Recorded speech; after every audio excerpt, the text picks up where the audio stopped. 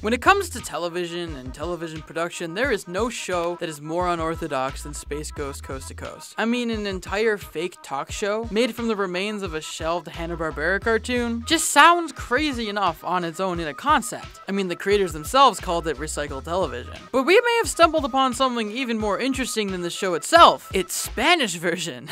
Get ready, buckle in. Hi guys, I'm RetroNemo, and today we're going to be talking about the bizarre Spanish dub of Space Ghost Coast to Coast, which seems to be an entirely different show. Now, this is all based off of a clip that can be found on Dailymotion, which is pretty much just a full episode of Space Ghost, completely in Spanish, so I really can't tell you what exactly happens in it or what they're saying, but what really tipped us off here is that who they're interviewing isn't an American personality overdubbed in Spanish, but instead a Spanish film director named Pedro Tambori. I hope I'm pronouncing that right, but I'm probably not. Now, trying to do some research for this episode, I really couldn't find a lot. He's not featured as a guest at all on their Wikipedia page for a list of episodes, which leads me to believe that this is just an entirely independently produced episode of Space Ghost. Pedro Tambori, according to his IMDb page, is an actor, director, and writer, born in 1971 in Malaga, Andalusia, Spain. What? He's famous for films like 2003's Karate a Muerte and Torremolinos. Yep, an evil doctor wants to wake up as a sea monster in Torremolinos. I cannot say that word. A Catholic surfer and his gang will try to mess up his plan. I can only imagine what that one's about. Or how about another classic, Lust for Frankenstein? Oh man, oh no, this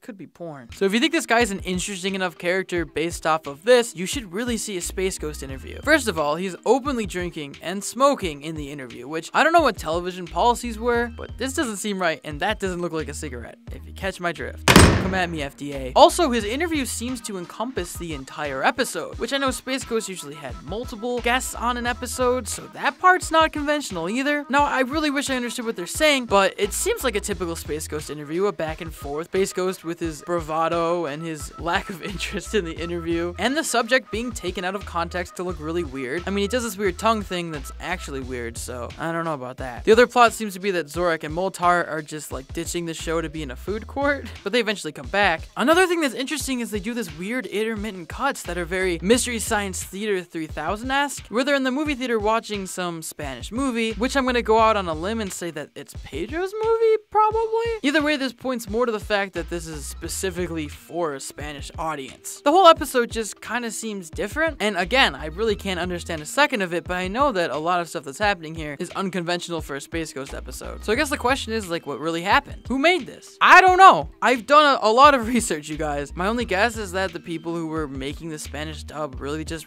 ran away with the concept. I mean, Space Ghost's production is super unconventional anyways, and they've mentioned before in interviews that they can interview anybody anywhere in the world. Now, the interviews are done all over the U.S., all over the earth, because all over the globe, I should say, because it's a Turner product, so wherever the guest needs to be, we plug them into a CNN studio. So I guess Pedro is just one of those guys being interviewed, probably independently from the production. And considering that the guests are just green screened in, it would not be hard. Especially since all of Space Ghost's audio is just dubbed in anyways. It's not like his mouth moves specifically for anything. Really, they were just given a template. Space Ghost can say anything. The guest can be anyone. These people really just made their own episode of Space Ghost, like fan edit style, with this weird Spanish porn director who looks like he has alcohol problems. Either way, this is just an interesting case of people adapting a television show for a new audience by completely changing it. And I can't find anything about it, so I'm glad there's a copy on Dailymotion because at least it's not lost media. I guess it's just the story behind it is lost. This page guy doesn't even list Space Ghost